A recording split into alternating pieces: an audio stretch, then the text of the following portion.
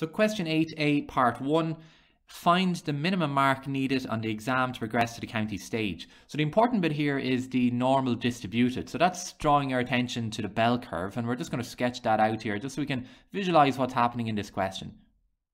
And it's telling us then that we have a mean mark of 176, and it then tells us that the top 10% progress to the county stage. So we're basically looking for this percentage here that allows these 10% of students to progress to the county stage.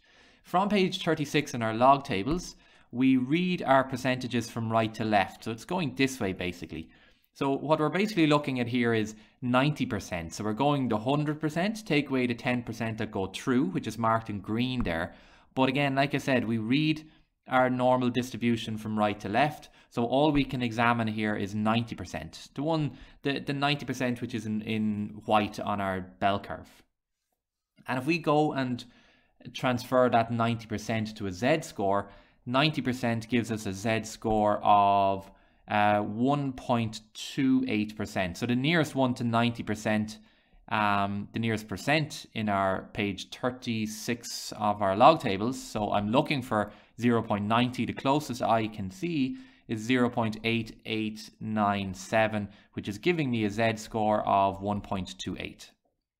And I'm then coming up and I'm going to solve that now to find out the percentage of the marks. So I'm filling in my z-score here and I'm putting in the x is what I need to find. My mu is the mean, which is 176, and sigma is my standard deviation, which is 36. Z is my z-score, which is 1.28. And then it's just a little bit of simple algebra here. Cross multiply is going to give me x minus 176 equals 36 times 1.28 is giving me 46.08.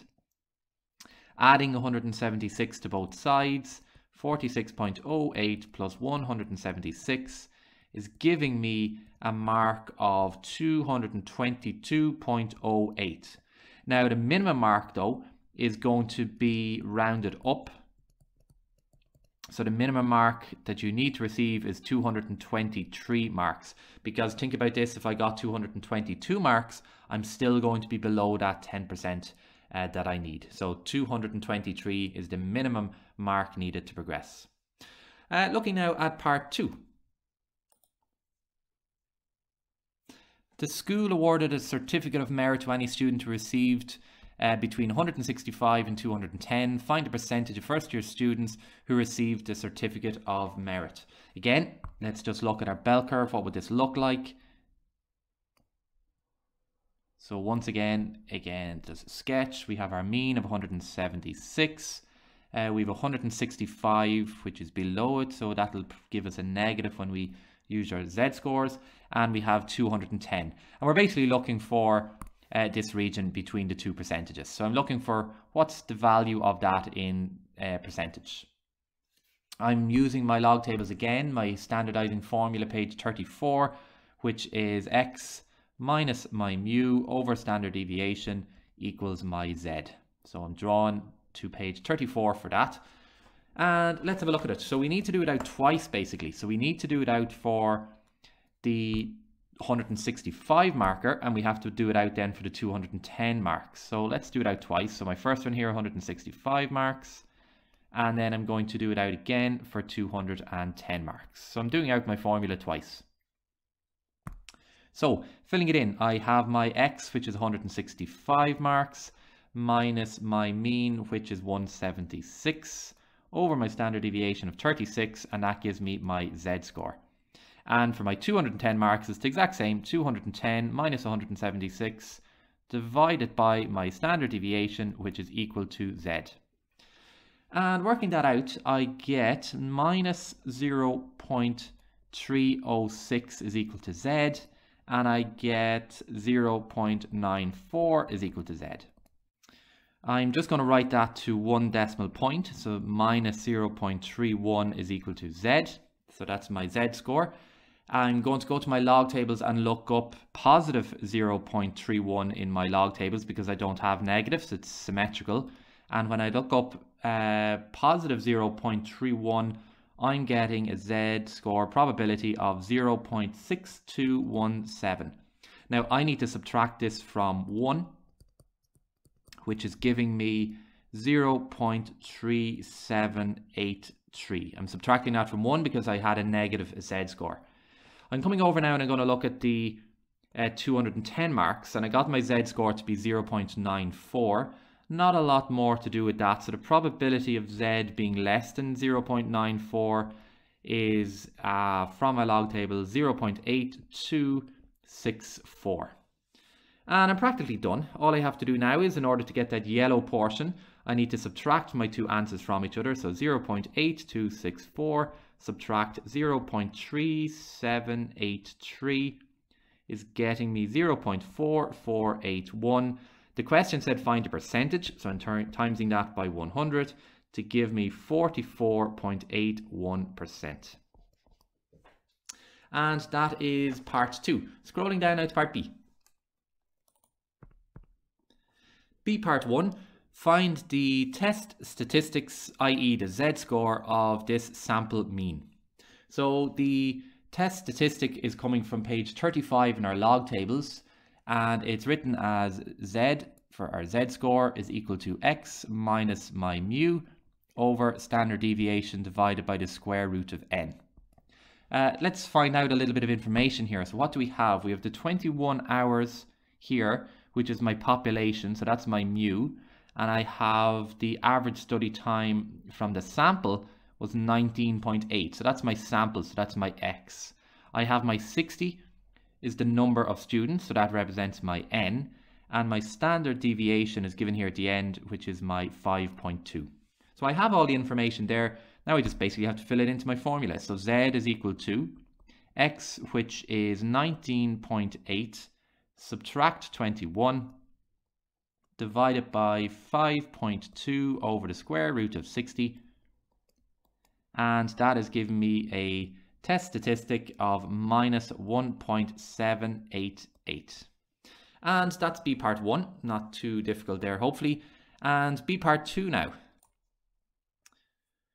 So it's asking us to find the p-value, and first thing I'm going to do here is draw out our bell curve just so we can get a little bit of context what the p-value is asking us to do.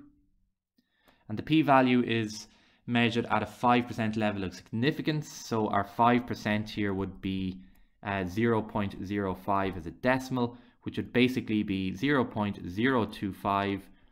That would be 2.5% at the top end, and it's same at the bottom, 2.5%. So that's where the 5% is coming from, and 0.025.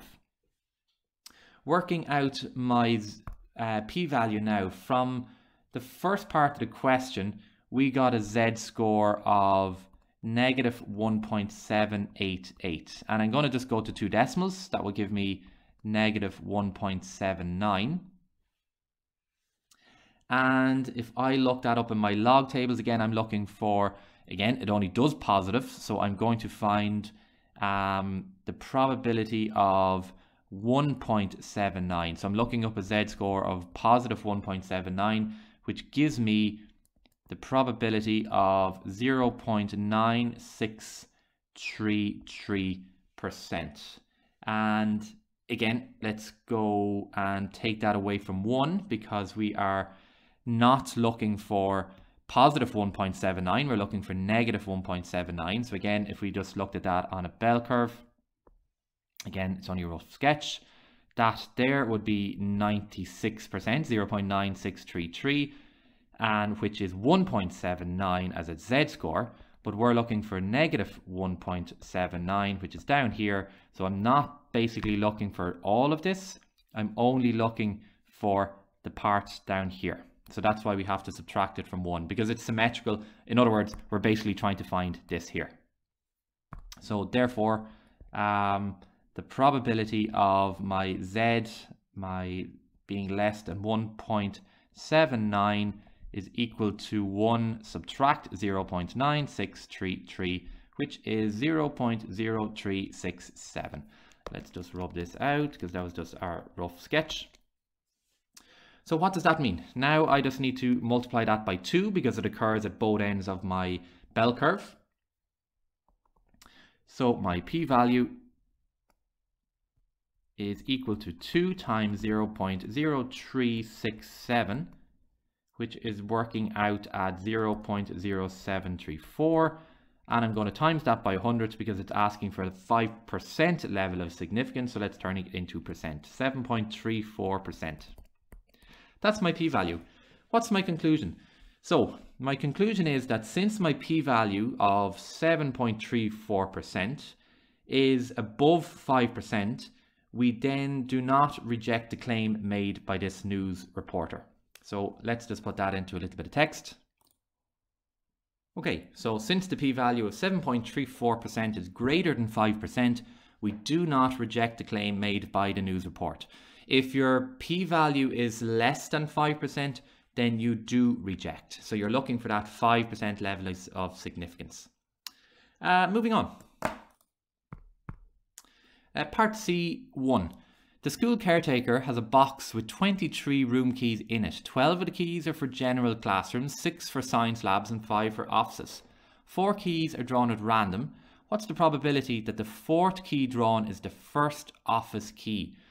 Okay, so we have 4 keys being drawn out of this box. So let's just go with K1 for key 1. We have key 2. We have key 3. And we have key 4. Now the first key that's drawn out of the box cannot be an office. So I'm just going to go not office. Okay, so we don't want an office. And my second key is also not going to be an office because I want the office key on the 4th attempt. And my third one is not office. But this is where it changes. My 4th key is now going to be the office. This is when I want the office key. I want it on the 4th attempt.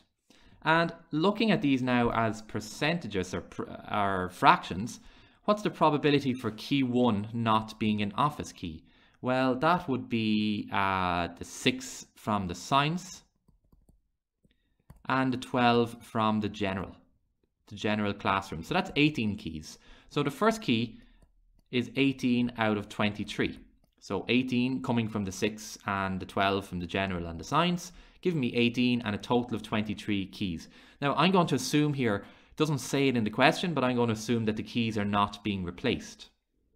So when I get to my second key, not being an office, that 18 is going to reduce down to 17 because I've assumed that one of those 18 keys is my science or my general. I've taken that out, I've put it aside. I only have 17 of them left. But I now only have 22 keys left in the box.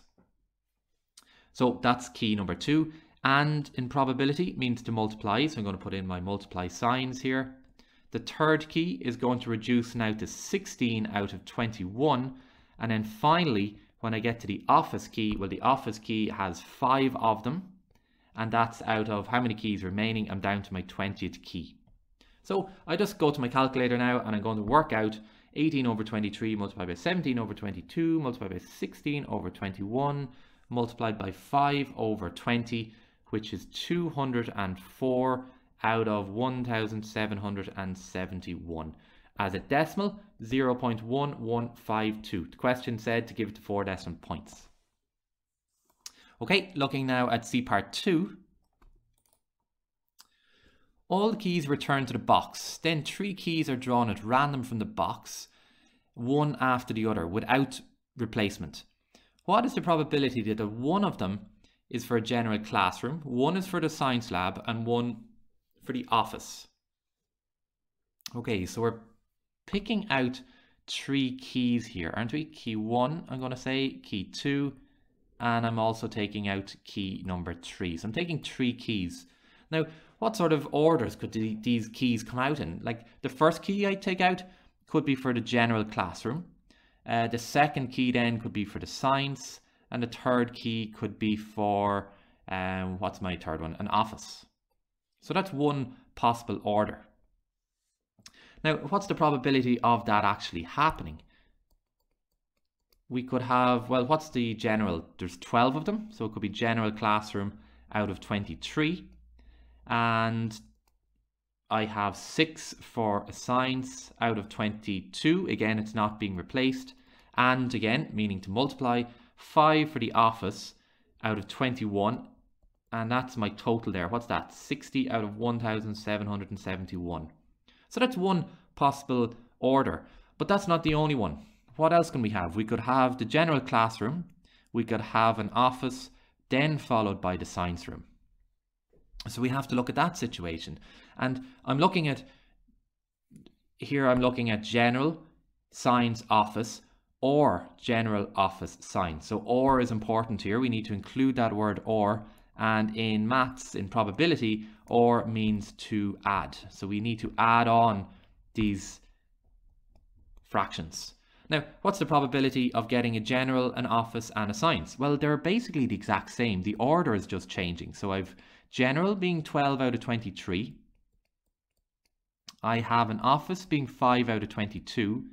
And I have a science being 6 out of 21, which is still giving me the same answer. I'm still multiplying the same numbers to get me 60 out of 1,771. So all I'm going to do now is I'm going to fly through all the different combinations. So what else could we have? We could have had a science, general, office. We could have had science, office, general. We could have had office, science, general, office, general, science. That's it. We have 6 of them. Now, again, you can list them out if you want, but all 6 are going to give me the same answer. They'll be in different orders, but they will give me the same 60 over 1,771. 60 over 1,771, 60 over 171, and so on and so on. Basically, I have it, what, 6 times?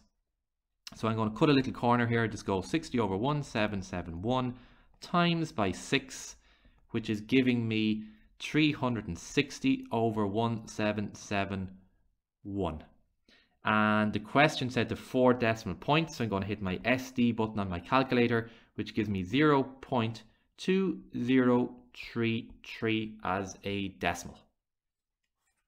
And that's C part 2. That's the end of question 8.